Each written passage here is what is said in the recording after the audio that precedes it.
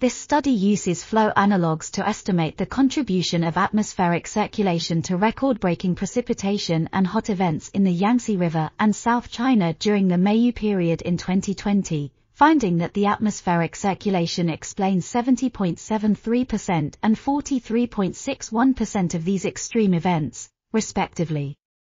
The study also shows that climate change has increased the occurrence risk of an event reaching or exceeding the 2020 Meiyu amount under similar atmospheric circulation conditions by 5.1 times, and that hot events similar to the 2020 event cannot occur under past climate, while those reaching or exceeding a 1 standard deviation threshold increased from 0.58% under past climate conditions to 68.83% under the present climate, 99% of which can be attributed to climate change.